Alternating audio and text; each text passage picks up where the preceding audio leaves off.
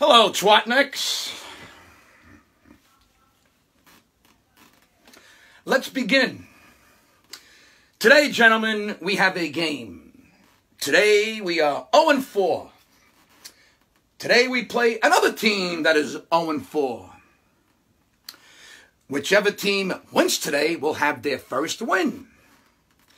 The team that loses today will be 0-5. Let me put it a different way. Being 1-4 is like being a huge piece of shit. But being 0-5 is like being a huge piece of shit with vomit and piss on it. So being just a huge piece of shit or being 1-4 is better. Understand, jerk-offs? Let me put it another way.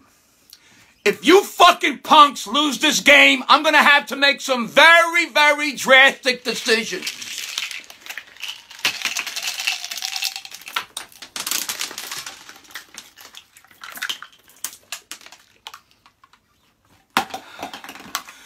We're playing the Chargers. What is that? Like an electrician? You know who's a Charger? My wife is a Charger. What do these guys do? Run around the field with credit cards? Chargers. What the fuck is that? And to make matters worse, these jerk-off Chargers are now from Los Angeles, the city that hasn't had an NFL franchise for 35 fucking years because none of those la-la pussies go to games. And now they have two teams. I guarantee both will relocate within 5 years. Go figure that fucking insanity out. All right. Okay. We could have won the last two games, and being 2-2, we would really feel good, you know? Right, boys? Nothing like being winless to put any amount of wins into perspective.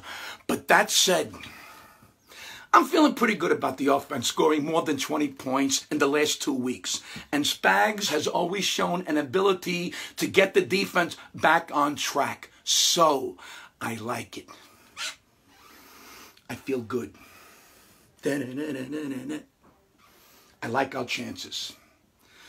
My mother-in-law is going to MYBookie.ag, putting in the promo code capital VIC and betting the over 43.5 in the Giants game today. You know why? She said, hey, stupid, every time the Chargers and Giants play, it goes over. So bet the over. Here's what we need to do today, man. The Chargers don't scare anyone, okay? They're okay at receiver, okay? They're pretty nothing at running back. On defense, it's all about Rivers. He's a veteran. He is durable. He isn't a happy feet guy, okay? He's pretty tough. He's been around as long as Eli. What Rivers is a loser. He don't win nothing. Fuck him. Pressure his tits off. They won't run on us. So it's about tight coverage on the receivers and a nice pass rush on Rivers. Focus on that. Chargers defensive line, again, is a pretty tough one. Oh, joy. Isn't that wonderful, gentlemen? Just what our offensive line needs. Just when we were starting to play a little better up front offense, Richburg is out, okay? The center, the anchor. Let's try to put a game together where we have both sides of the ball clicking. Wouldn't that be nice, gentlemen, for a fucking change? You're fucking giving me big blue balls. Look, the Chargers rank last in rushing, and they rank last in defending the rush. So you know what the key is today? Establish the rushing game and offense and take away the rushing game to put pressure on the passing game on defense. Could it be any more simple, gentlemen? Anything else I need to say?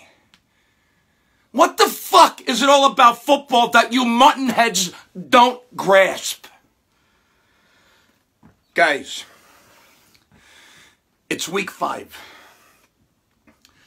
It's time to stop the bleeding and get a win here, okay? Before we think about anything else, We need to put a W on the board, okay? Then we go from there.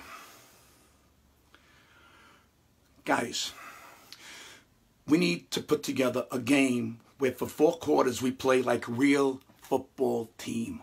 Offense, defense, special teams. Show me you can do this. I know you're all trying. I know that. And you haven't given up. But show me how you can make that effort result in a fucking win, finally. All right, look.